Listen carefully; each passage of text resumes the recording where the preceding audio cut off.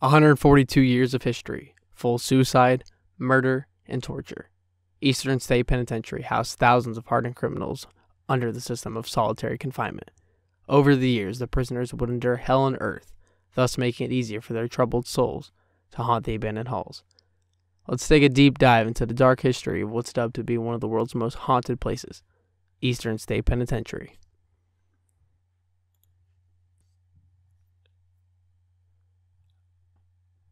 Opened in October of 1829, Eastern State was considered the world's first true penitentiary. The voluntary system of incarceration was created, and it was known as the Pennsylvania system. This system made it that each prisoner was separately confined, and many believed this would help their rehabilitation process much more. Every day, by law, the warden was legally required to visit them, and the overseers were mandated to see them at least 3 times a day.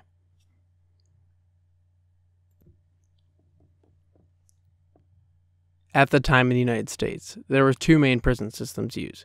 The first one was the Pennsylvania system, and the next was the Auburn system. The Auburn system forced prisoners to work together in silence, while the Pennsylvania system was full solitary confinement with no interaction with anyone else. In the end, the radial floor plan for the prison was copied and applied to 300 prisons worldwide, but the Auburn system still ended up being heavily favored. The first design for the inmate cell proved to be very impractical because of the space and how they fit into the cell. So during mid-construction, the cells were built so it was practical and it filtered out all sound. During the designing process, the halls were designed to feel like a church, which will make sense for the next part. When entering the cell, the inmates were forced to bow down because of the small doors. This is related to the last point, to the penance and the ties to the religious design of the feel in the prison. Going with the theme of the religious build and architecture, the small cells also had a single glass skylight, which represented the eye of God, and it suggested the inmates knew God was always watching them. Inmates could exercise and even have pets outside the cell, but during this time it was planned that no 2 inmates would ever cross paths at the same time. Anyone outside their cell always had to be accompanied by a guard, and they had to be transported with a hood to hide the identity of the person, and so no 2 inmates would ever see each other. All cells included a faucet with running water, heated pipes during the winter, and a Bible, thus the religious aspect of the building. For the time, it was actually really advanced compared to other prisons, but in the end, you'll see that life wasn't the best inside this prison.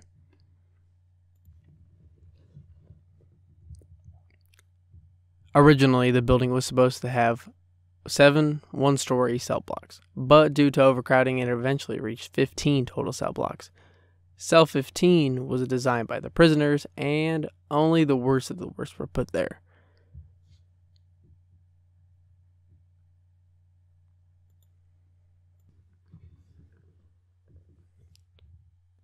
While the prison was open, 2 major events that stood out were first in 1924, when the Pennsylvania governor sentenced his own dog, Pep, the cat murdering dog, to a life sentence for killing his wife's cat. And you might think I'm joking, but the dog was assigned inmate number C2559, and this can be seen in the mugshot.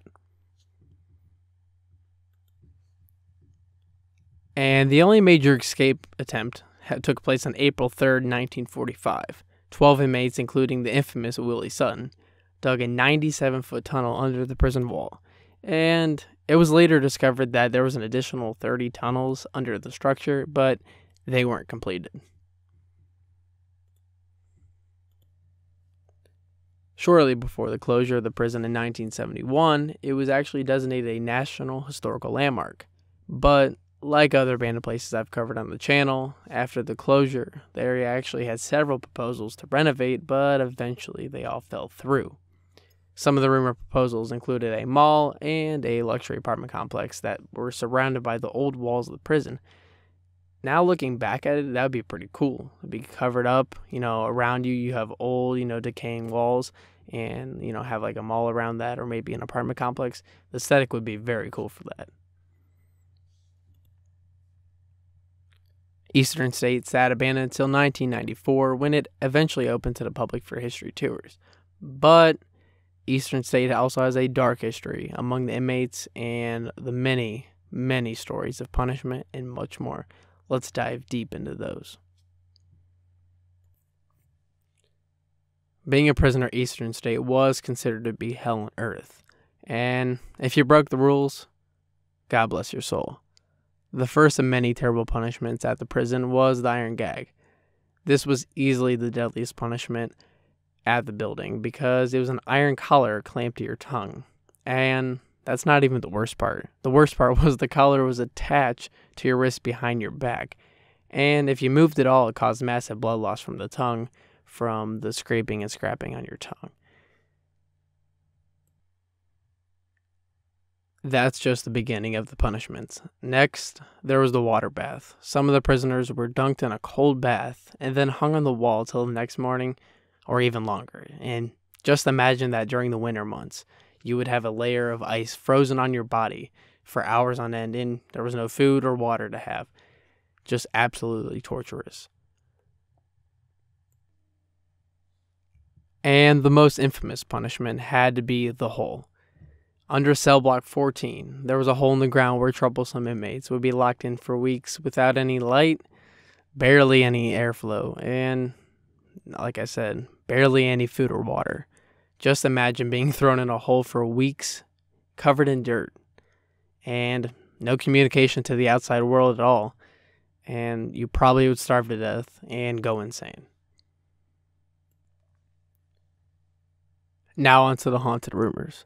Being featured on 4 different ghost shows over the years and being visited by hundreds of paranormal researchers every year, Eastern State is dubbed one of the world's most haunted locations.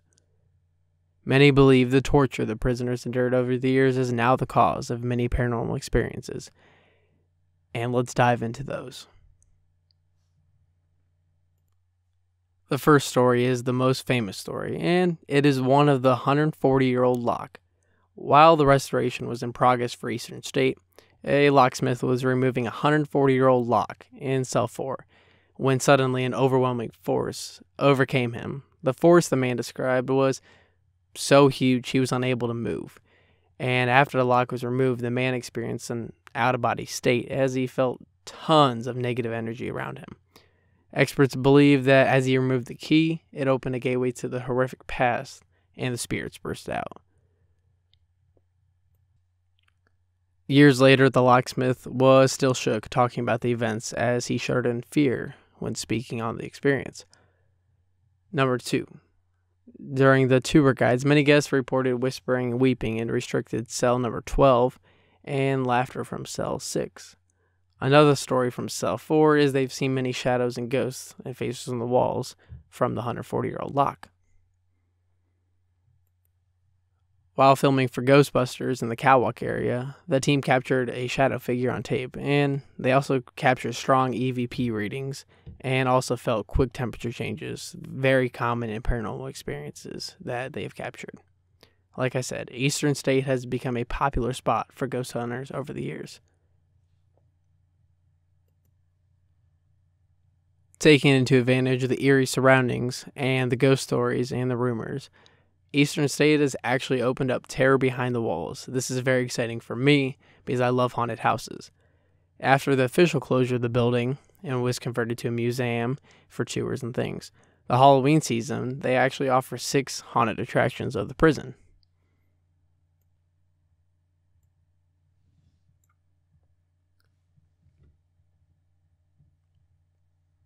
These 6 attractions include Quarantine 4D.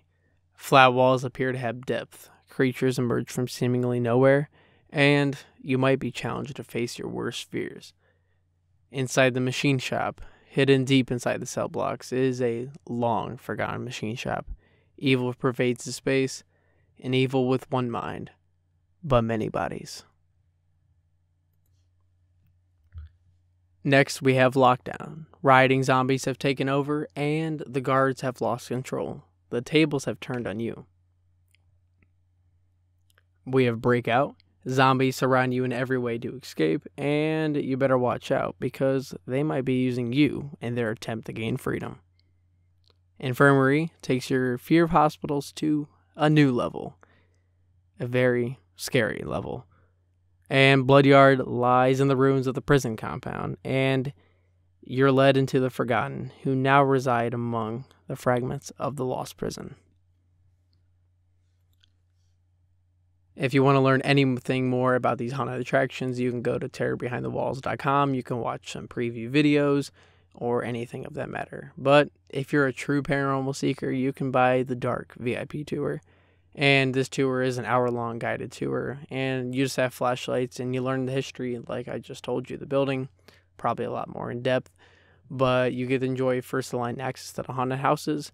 And you can go to the Speakeasy, which is kind of like a bar where Al Capone's cell actually was, because he stayed there for 8 months on a gun charge. And that is the video. That is Eastern State Penitentiary. If you guys enjoyed the video, please like and subscribe. I know I haven't posted in a while, but now I will be posting daily, or not daily, probably every once a week. But I know it's a hard time for everyone out there with the Bud Light virus going around, so I hope everyone is staying healthy and safe. But hopefully you guys like this video. And if you want more haunted videos, more abandoned videos, comment down below some places, and I will get that for you guys ready. So thank you guys very much. This is Wild Owl Productions out. Have a great day, and of course, stay healthy and safe.